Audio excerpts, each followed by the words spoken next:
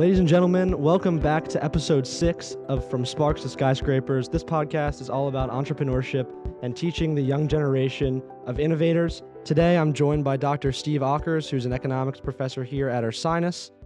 Dr. Aukers, I know you went to Indiana University for college, and after graduating, did you have any idea what you wanted to do, or was it just kind of a free-flowing thing where you picked up wherever you felt like? Yeah, that's a really good question, because I think the challenge, in fact, I talk to my students in class all the time, and out of 25 students, there's probably one that'll know what they want to do. And I think it's pretty normal not to know. I didn't know exactly. I had a sense. I knew I wanted to lead. I knew I wanted to be CEO, but wasn't quite clear what that looked like. And I think for anyone coming out of college, that's not unusual, because business is such a strange, amorphous, confusing, it's more art than science. And while you can learn some of it in college, you don't quite know what it's really like till you get into it. So I had a general sense of what that was, but much like you guys, it's almost overwhelming. Yeah. You look at it and you go, I don't quite know what this beast is, and it has so many elements that make it up. So I sort of knew, but you sort of have to feel your way through it.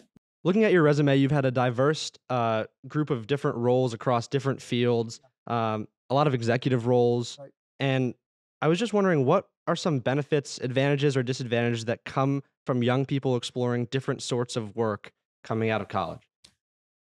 Well, the interesting thing about that is most of those are opportunistic. And you go where you need to be. And the older you get, the more you look for unique experiences.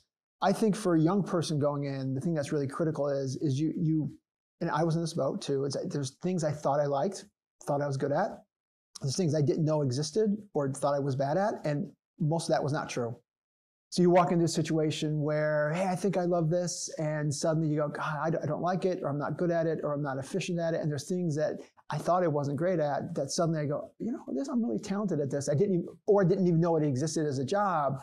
And so the exploration of a lot of elements is pretty central to exploring, one, what's out there, two, how do I fit, and where's my place in the world? And so I'm a strong advocate of just do a lot of things, primarily to flush out the things that you think you might like, that you want to confirm that, no, it's not the thing. And you want to put yourself in a situation where you may be able to touch on some things that suddenly you go, this is it. Right? This is it will find you. Yeah. Right? Of being really patient around having the right thing find you in that process. Because it's almost like if you force it, it's like chasing your shadow. Yeah. Right? You can't quite find it, but it will always find you if you're kind of patient enough in that situation. I'm curious. So where are you from originally? From Chicago. Okay. And so I guess the Midwest thing is how you ended up at Indiana. Indiana was an accident. Really? I came out here looking for schools, did the whole tour, the Villanova thing and everything else. And I got a letter from IU, and I was like, it never dawned on me. I mean, I don't think of Indiana. And we went down there, and the minute I walked on campus, me and one of my friends, it was stunning. It looked like all the East Coast schools, but it was 20 times the size. Awesome. And I go, this is it. I knew within 5 minutes. Yeah, that's interesting. I felt the same way actually coming here. Really? Yeah. I don't know what it was. I just walked on campus and I loved it. And just fit. Yeah. So growing up before college, before you thought about college, what did you spend a lot of your time doing? Were you an athlete or more played academic? Soccer, played a lot of lacrosse, was on the tennis team, played a ton of tennis, golfed, all that kind of stuff. And then I played lacrosse in college and there was an athlete all the way through. Yeah. So would you say that has shaped you at all in the sense that, I mean, you mentioned you wanted to be in a leadership role. Right. Were you a leader on the teams that you were on?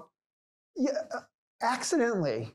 I wasn't the best on the team, to be clear, but I was the biggest and strongest and played the hardest, and I was pretty aggressive. And we at some point, we were a club, but big club, a Big Ten kind of. Back in the early mid '80s, I mean, you didn't have many D1 level teams. Michigan was D1, Ohio State and Penn State were D1, but the rest of Big Ten was trying to get there. There's a process, and we had a coach whose sons went to Syracuse, and who were very famous. Like they started the whole run of national championships. He was our coach, and so they would always be at our practice.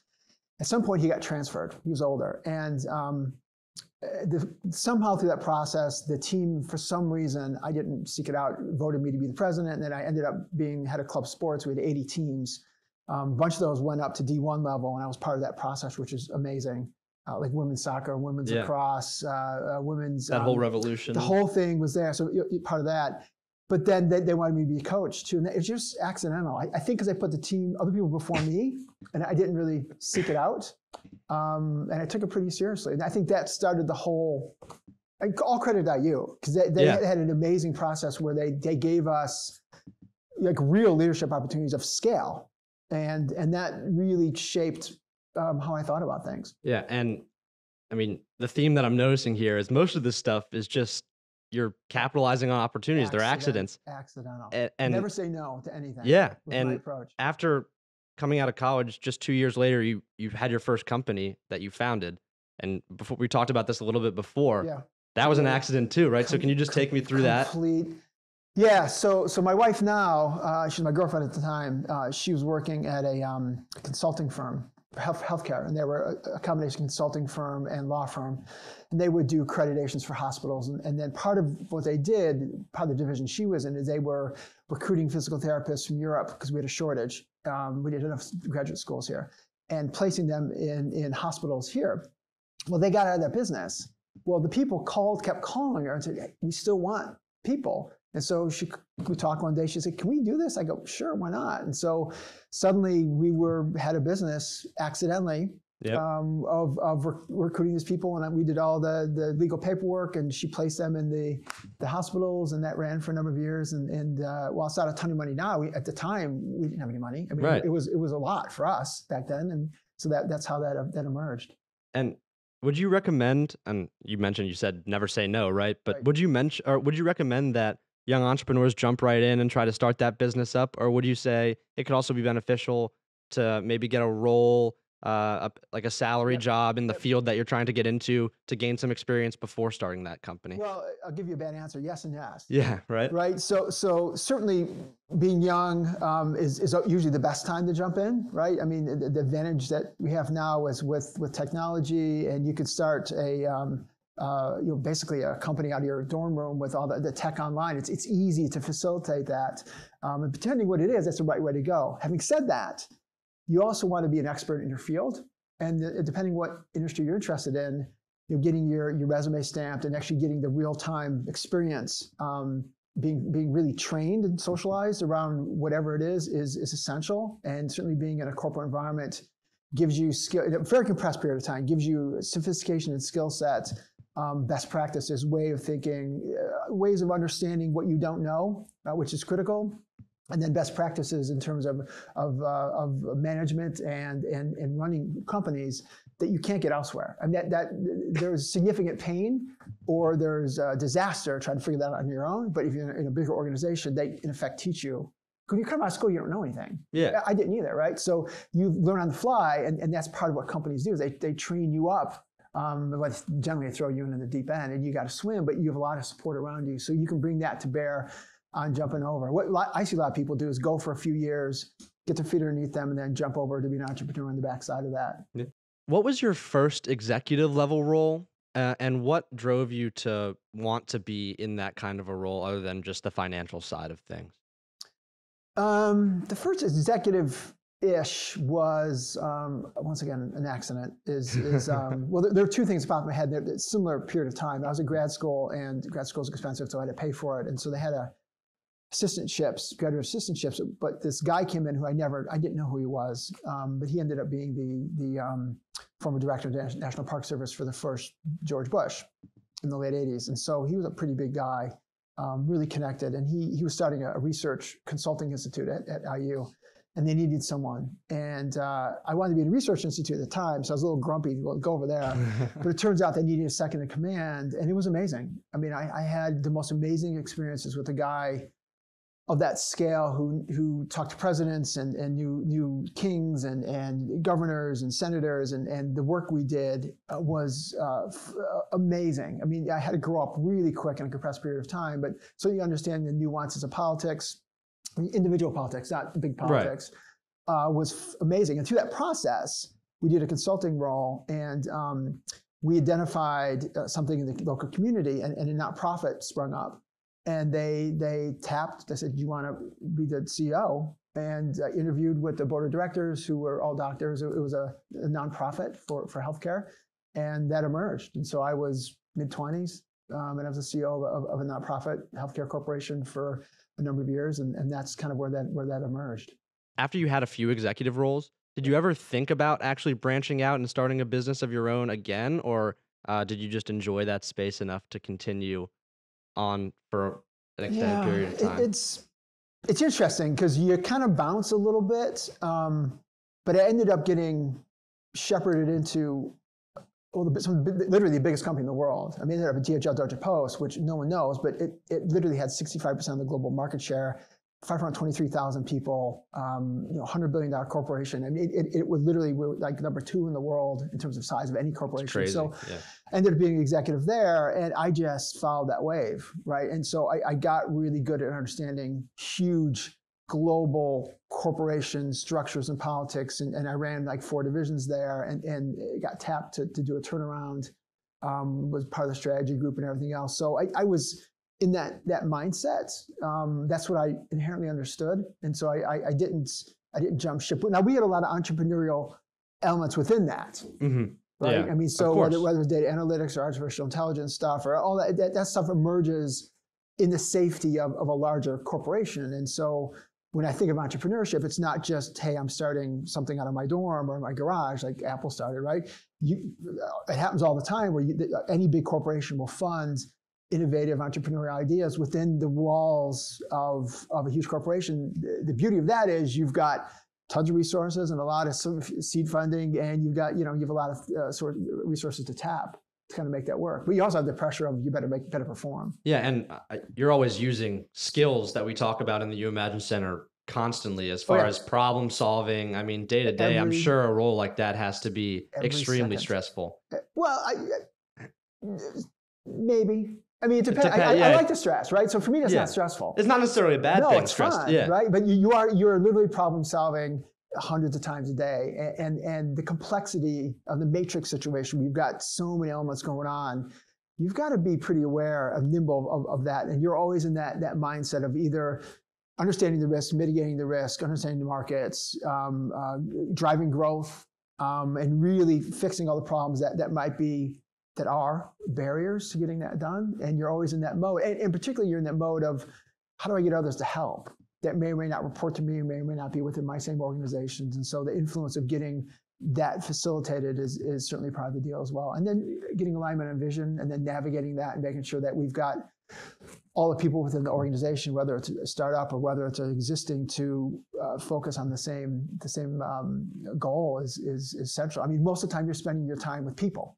Right. It's aligning people, it's working with and through others and driving that through. That's probably the biggest challenge and the most beauty, and that's where the art is. Yeah, absolutely. And so do you think, was that your most challenging role, would you say? What was? If you're comfortable talking about it. No, I mean, at this point, none of it seems that hard at this point, but certainly I think, for me, challenge was always external, things I couldn't control. Right. So when I think of challenge within anything we can identify and understand and control within an organization, that's easy. I mean, even if there's a problem, if we see it, we can fix it. And you find smart people around you to facilitate that and get that done. But I think 2008, 2009 through 2012, tough period of time, when the whole economy crashed and burned, and we had 9/11, which business-wise was a problem, by the way. I mean, that really affected the industry. But then 2008, 9 through 12. We had no idea what was going on. Yeah, nobody did. With COVID, we know it's COVID. So I know what the problem is. Okay, we got to navigate that. But we know, then we didn't know what was going on. And on top of it, you had a situation where you had a transition in technology and globalization that none of us knew was happening. And so you had this convergence that was just brutal. I mean, brutal in a way where no one understood what was going on. And what struck me as profound in that moment was, I beat myself up really hard going, okay, I'm a CEO of a big company, many, many millions of dollars, tens of millions, and I'm running it, and all my clients are Fortune 50s, and I don't know what to do. And then I realized no one knew what to do.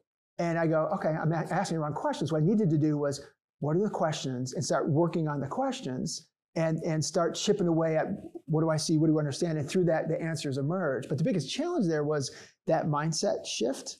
And then I think on top of it, I don't think my organization, we were really good at what we were doing, my staff, my people. But where the world was going, that we had to push them hard. And I think that was hard because a lot of the weight of that landed on me to do everything. And that's not a sustainable model. One, I don't have all the answers. And two, you just don't have enough time in the day. And to put all that weight on your shoulders and really put an entire company on your back that's that big is not an easy process to sustain, right? So I need to scale out leadership. And that, I think, was the biggest challenge. Do you have a process that you go through as far as problem solving goes? Not necessarily, I mean, obviously not going to be a super structured thing maybe, Right. but when you are presented with a problem, Right. where does your mind immediately go? There was a process. And maybe it's, one, I have to identify what's going on, right? And understand it and describe it. Those are critical because you can't make decisions without having a fully comprehensive, triangulated understanding of what's actually going on, because then you're just going to make mistakes. Two, you have to really, it sounds kind of counterintuitive, you have to slow down to go fast. So really you have to slow things down, slow yourself down, slow your mind down, slow your emotions down, slow the organization down and go, what is really going on here? You got to really focus on the impact. You have to really focus on priorities. The biggest challenge I see is folks brilliantly solving the wrong problem. And all the research shows that clearly is what's actually the root cause of what's going on. We need to solve that directly. And then being really focused on precision in terms of answering the problem, and then comprehensive follow through, right? So for me, that's, regardless what the problem is, it's pretty easy. You walk in, we're going to triangulate this really heavily. We're going to really spread, we're going to be comprehensive in spreading our wings, understand from everyone's perspective what's actually going on before we actually act. And then we're going to focus on what are the few triggered levers we can pull that really move things. Now in my head, I really try to simplify things because I think most people, particularly CEOs, complicate things. It's not that hard. It's revenue, expenses. That's it. It's only two levers you have to pull. So those are your two answers. We're doing something with revenue and we're doing something with expenses. And if I can just play those triggers, we're in a really good place. Simplify the answers and simplify the solutions, and it tends to work out pretty well. Yeah. So in 2018, you started teaching at Ursinus. What made you decide to move into that space, the teaching space, rather than continue? I mean, obviously, you Right. still have certain roles, but what drove you to decide to come to Ursinus and teach? Well, we're local, right? So I was, for 20 years, we've driven by, I live 2 miles away. So I was like, I'd like to work there one of these days. I was CEO of a company out of the UK. We just had went public. It was a startup, a tech firm that had Nestle's and Procter & Gamble's and S.C. Johnson's and stuff as clients, and Unilever's. And my wife got sick. She got cancer. She's okay now, but that was, it was one of those moments where me not being home, me being in the UK, London all the time, and running around was not a good thing given what was going on. The second thing that was interesting is the founder was still in the company. Okay. And we had different views of reality. I wanted to focus. I wanted to focus on revenue, and he wanted to focus on a good story. And my executives that I hired for the U.S. corporation, we had to have a separate corporation get that up, were really focused on driving revenue. And he was in a very different space. He had never really led before like that. And so I wasn't really thrilled with the way that was going, even though I was running the company, didn't have complete control in a reality way. So it just everything, I could see 20 steps beyond. I go, I know where this is going, and this is going to hit an iceberg. And between that and Talia being sick, I said, you know what? It's a good time to step away. Step away. Yeah. Right. Sometimes you don't want to push a rock uphill all the time. Yeah. Sometimes it's important to recognize when your time to step away is, and it's a skill. Yeah. Everyone's got to be aligned, and when things aren't aligned, when I was younger, I think I would just keep pushing that, and at some point where you realize it's not going to go where you think it's going to go, or you can certainly see, I can reverse engineer those steps. I go, here's where we're going to be, and if you don't see that clear path and don't get the buy-in you need, I go, it's not a good place to be. So you mentioned the different views that you had as far as running that company, where it was a story versus revenue. Right. I'm curious, having been an executive at massive scale companies, what's your opinion on kind of the new landscape of where nowadays companies need to have morals, in a sense of this kind of, I guess I'll call it woke culture that we're seeing. And I'm curious what your view on that is from the executive level, because a lot of times that view is going to be much different, much more revenue driven than it might be for someone that's maybe my age. It's complicated because there's let me preface this by we're in a really weird world that is bifurcated, right? There's organizations out there, a lot of startups, particularly tech startups, that while amazing, have done us a disservice because they're not going into business to make money or to be a profitable organization. They're going to business to be purchased, right? So most folks that are starting tech firms have no interest in actually running a good company or running a company. It's about shiny objects, and we want to be shiny so that Microsoft or Apple or Google will purchase us, right? So that's the one dynamic. The other dynamic is the fact that most organizations have to make money, right? You got shareholders, even if they're private or the public, and so that's not optional. Even nonprofits, you still need to make money, right? To do your services. The challenge is your stakeholders, right? So you have your employees, you've got your shareholders, private or public. Then you now have this entire ring that is larger than that involves the publics, the local communities, environmental groups. And so balancing that is difficult because you need to meet at least a minimum threshold, as I think about it, on all of those. You can't go into a ditch at any one of those, because then you have a real problem. Now, some companies get in trouble they become targets for whatever reason, and you can never get out of that, and that becomes a real problem. Amazon's would have this problem. Facebook. Certainly individuals are holding their employee or their companies accountable. The one shift I do see that I'm excited about is it feels like between my generation and your generation is you guys seem to be holding the companies accountable in ways that we did not. We're working, we're glad to have a job, we're scared of losing our gigs, and we're not going to push back. Where you guys are like, hold on, no. There need to be some ethics here and some values, whatever those are, and there's pushback. And so I like the fact that dynamic or that power gradient shifting a little bit, and the companies now know they need to be responsible. Although some companies legitimately are doing it. Patagonia, right? It's clearly in that space where it is authentic and legit to who they are as an organization, and everything they do filters down strategically all the way to the products they make and everything in between. And there's other companies that are just doing it because they have to check the box, and they're doing it just to avoid social media blowing nightmares. up on them, And so they're not doing it because it's authentic to who they are. They're doing it because they just don't want to get in trouble. So but I do think this wave of us holding companies accountable for whatever Me Too culture stuff, thank God, right? Yeah, exactly. That alone is a massive shift. Black Lives Matter, and certainly the environmental stuff. Yeah, you guys are going to be in a really good place to say, hold on, this isn't just you giving me a job is not enough. Right. Like we expect more from our employer. And so I see that trend accelerating, and I think that's a really good thing.